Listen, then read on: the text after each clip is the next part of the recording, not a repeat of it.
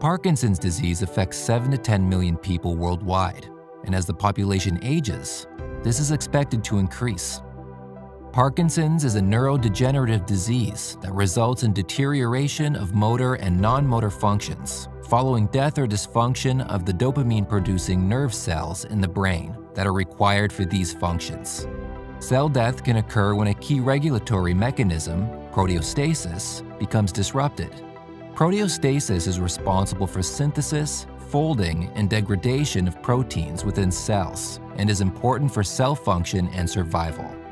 Parentis Pharma has pioneered a therapy that aims to stop the progression of Parkinson's disease by restoring proteostasis using therapeutic human cerebral dopamine neurotrophic factor, CDNF.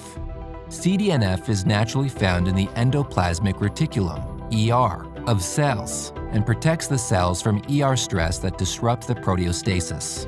CDNF does this by interacting with proteins in the cell and adjusts UPR signaling.